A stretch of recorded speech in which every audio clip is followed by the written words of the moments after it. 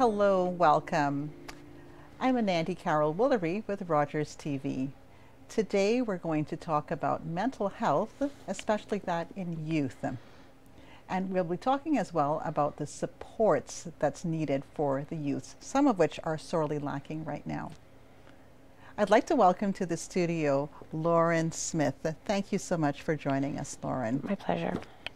Lauren, this is a really difficult story, and I applaud your bravery, your courage, and in the couple minutes that I got to meet you, like face to face and on the phone, that you have a courage and a bravery that even out of this tragedy, you want to help people. And I just want to, right off the top, say I applaud you for that. Thank you. So we're here to talk about Grace, and Grace Lindsay McSweeney. Grace was your daughter. Yes. And you lost Grace very recently. Yes. Can you tell us a little bit about Grace? She was 12 years old, straight-A student, loved music, played guitar. Just a wonderful person inside and out. Tall and beautiful. She sounded like a beautiful, like I was able to read a bit about her, and you told me so much about her. She sounds like a joy. And she was 12 years old, you said. Yeah. And just on the cusp of being a teenager, a regular teenager. She loved her gaming. Oh God, yeah. And Snapchat. Yeah, hanging out with her friends. Yeah, definitely. Yeah. And then things were not so normal for her. No. How was it for her in school? School, there was bullying since she started school. Obviously, she was taller and a little bit bigger than most kids. You said she was very tall. How tall was she? She was 6 feet tall. 6 feet, wow. Yeah, she was a monster. I was going to say Amazon. I'm going to go with Amazon. 6 feet, that's amazing. Yeah. And obviously the kids bullied her a lot, to the point where, you know, I'd come to the one school and she's in the corner crying in the schoolyard because nobody wanted to play with her. But yeah, kids gravitated towards her at the same time. So I'm not quite sure what the bullying was exactly about, whether it was just the height or because she was popular and they wanted to be in that friend group, or if it was a mixture. It kind of jumped back and forth from year to year. But yeah, she ended up getting a lot of bullying at the recent school that she had. Kept a lot of it in the last 2 years, I guess, because Mom would act on it. And so I thought everything was going great for her, but yeah. Right, and yeah, because we're the mama bears, right? Exactly. We need to protect, and so she was sort of keeping that to herself. And, yeah. And I guess we have to be really clear that the harm that bullying does. Sometimes we think, okay, well, back in my day, we had bullies, sticks and stones may break my bones, words will never hurt me. Yeah. But words do hurt, and being ostracized, being gossiped about, all of this is part of bullying, and it does have an impact on others. So she was internalizing these lies from the bullies, and did you see a change in her mental health then during that time? Oh, about 2 years ago, I ended up finding a book listing different ways of suicide. And that was a sign. Yeah, like you'd see when she'd have her good days because she'd be full of smiles. And then you'd see when, you know, something just wasn't right. And if she said the words, "Don't worry about it, I'm fine," then you knew something was up. Yeah. So, and that's when we started trying to get help for her. It was 2 years ago. Right. So as a parent, this is probably the first time that you're facing it, or you realize the severity of it. Yes. And how do you said you looked for help. How did you look for help in the case of Lauren? To start, I ended up going to the school and asking for, you know, the student counselors. I called her Lauren. It's Grace, isn't it? Yes. Did you ever call her Lauren? No, when she was in trouble, but maybe? In our family, we can never get our names right. Okay, so. she's like my family too, right? We yes. always called our kids the wrong name. I'm at least 2 different aunts. Yes. So how did you look for help for Grace? I went to the school first of all because growing up, I always had school counselors. And I thought maybe someone a little bit more familiar she'd be able to talk to a little bit more openly. And yeah, they don't have any school counselors at the public school elementary grades. None. Really? All of the high schools do. And someone from the high school, like one of the counselors, will be assigned to a public elementary school by request only. By request only. And that's only 6 sessions. Right. And so for high school, that starts at age 12, age 13, more 13, 14. More 13. So what I'm seeing here is that at age 12 and under, there are no resources in the school. No. Unless you're asking for it. Exactly. Yes, by request. Yeah. So the only other place they can go is like the principal, and even her old principal, with the amount of times that she'd constantly come in telling her about the bullying, she's actually told maybe it was her fault for tattling on them so much. I'm like, that's not empathetic. No. But they ended up requesting a child and youth worker. She came down and she was there, I think, for 6 sessions only. And then after that, we ended up talking a little bit more with the counselor, and she had requested we go to contact Brant. So we did that. We were on the waiting list. Now, because of COVID, it was up to a year, year and a half, 2 years wait. However, we did get her kind of on an emergency list, and we were in within, I think, 6 months. Okay, so just to circle back, you said you got 6 sessions when you were at the school level. Yeah. Why was it like 6 sessions and then that's it? Huh? Yeah, that was it. That's it. You're just so limited to that. I didn't really get an answer from them on that one. Mind you, it was the old principal as well. So, I mean, yeah. Right. Now, are there OHIP? Does OHIP cover any kind of mental health care for No, see, young this is people? where, with the contact Brant, they ended up looking all over the place for help for kids under the age of 13, and there was one place in the city. Wow. So we ended up going with them, and OHIP will cover that, but 8 sessions, that's all she got. She was on her 7th, and her counselor, like, she was a wonderful woman, totally changed Grace, actually, whereas Grace would get up and come home, go to bed, all smiles. Like, she was completely changed. But after the 7th, she was being referred to telehealth. And again, that's a up to 3-year wait because of COVID. And that's just to see if you apply. So we were going to save the last one to kind of prepare her for the next steps. So it's a bit of a patchwork. It's a bit of a piecemeal. Yeah. There's not like one provider going with you the whole way. No. Because when you're with one provider and then you have to switch over, it's almost like being at 0 again, isn't it? Yeah. No, it totally is. Totally is. Right. And it doesn't help her mental state either. So. Right, and that seems to be a gap for younger, like I said, 13 and younger, because to my understanding, there are resources available. There's more robust and more funding available for people that are and older. OHIP will cover.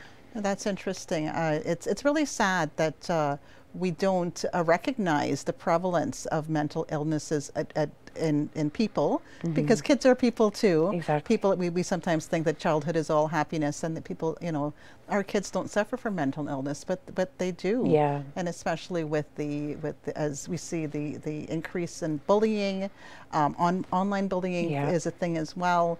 And I'm just really sad, and like your story certainly increased awareness for me. Yeah. That there is this lack of resources. Yeah. So I know you've been doing more research than I have. So after the break, we'll come back and we'll talk to Lauren more about what resources and what we can do to prevent a tragedy like this happening in your life with your families. See you soon.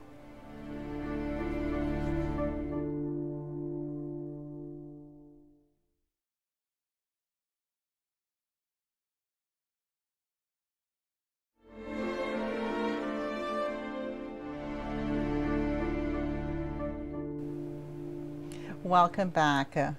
I'm Anandi Carroll-Woolery with Rogers TV, and I'm here in studio with Lauren Smith.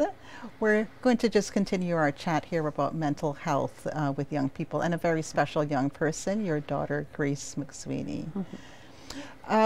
Before the break, we had sort of touched on sort of the difficulties that Lauren had with bullying. And do you have some thoughts on bullying and your daughter's experience with that? And I might have some thoughts too, because I have children as well. But yeah, can you start us off? Yeah, no.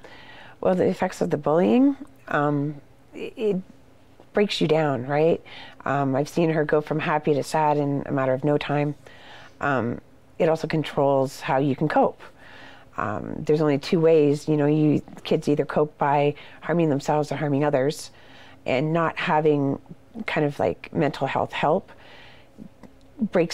it doesn't break that barrier. It doesn't Right. allow them to see outside the box where they're still stuck inside. Right, right. So I figure my children have been out of school for a while now. They're sort of in their young 20s. But when they experienced bullying, it was in the school. Yeah. And sometimes I felt that I didn't get the support.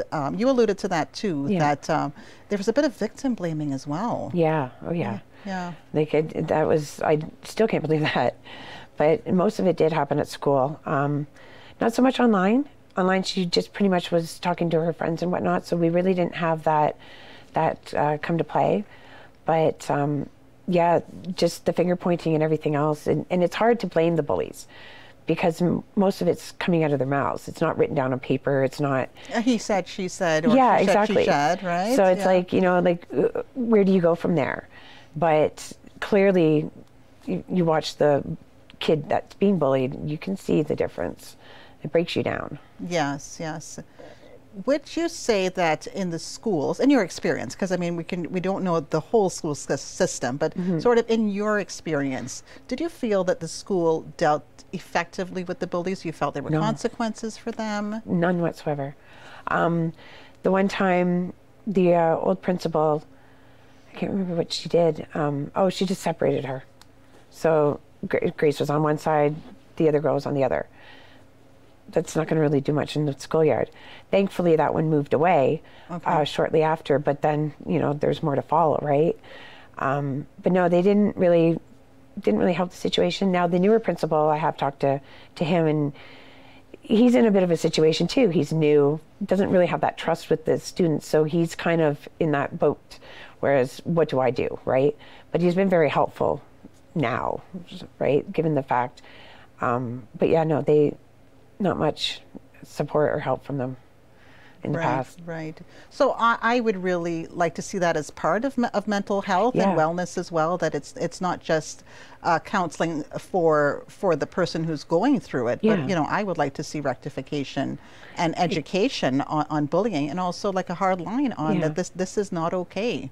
Yeah. And see, the funny thing is I was looking through her notes today, and they actually did have. Was she a writer? You said you're looking through her notes? Yeah. Oh, she's a writer? Oh, gosh. She even had a typewriter for Christmas. Oh, my goodness. Yeah, I was looking through her notes at her school books, and they have a whole thing about bullying.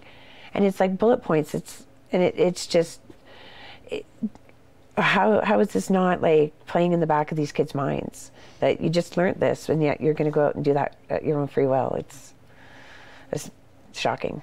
Right. Now that we are powerless in this situation because we can't control other people. So we need to, we go out there, we do the best we can, and as a parent, as a caregiver, we have to look for the best help that we can. And I was looking after someone. I had someone in my care, and I could tell that they were going through depression. They were very listless, didn't want to go to school and whatnot. And so we had to contact the family doctor, who put us in touch with a social worker, and the social worker interviewed this person in my care first, and then they spoke to me. And it was a bit shocking that they said, well, do this, do that. They gave me a list of things to do. And the one that sort of shocked me the most was, do you have medications, prescription or otherwise? And I said, yes, I'm a normal family. Yes, I do.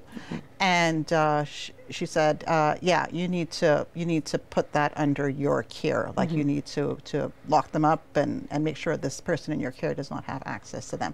And that was a bit of a shock to me, that something like an everyday thing that you don't even think about can cause a lot of harm as well. So just to honor Grace's life and also her death. Grace passed away from an overdose of medications. Yes. And that's, I think, part of your message too. Yeah. Yeah. And see, like, we had everything under lock and key except that. Yeah. And somehow, I don't know how she found it, but she did. Yeah, yeah. So I think that's another very important message for caregivers and for parents. Oh, definitely. That when you get the instructions from your healthcare providers, all you can do is the best you can, and Laura, I keep calling her Lauren. Maybe she is like in you now, looking at me. I kind of went kind of woo-woo there on that. Grace's, her life. It's the tragedy that you and your family had to go through, because it's you, your husband, you have a daughter as well. How do you think Lauren's story and Lauren's circumstances can help others? It can happen. Grace was just a normal kid, right? And her story can happen to anybody. Kids nowadays don't live the life that we did. It's a lot harder on them. The mental health is there, especially with COVID. And it's just, I want her story to be out there so that parents, first of all, can understand the severity of the things that are just under their counter or, in their medicine cabinet. The simplest of things can turn into a tragedy, especially with younger kids. They don't know what they're going to take. The first thing that they're going to do is take pills, right? So yeah, pretty much just watch your kids, watch them, pay attention to them, because like I said, she was just a normal kid, and I would have never thought in my wildest dreams that I would be here talking to you about her as she passed at 12. At 12 years old. Yeah. And yes. So what is it that you say about her, that with her story, she can save? She sacrificed her life to save others. She sacrificed her life to save others. Yeah. And thank you so much. Thank you so much for joining us, thank you. Lauren.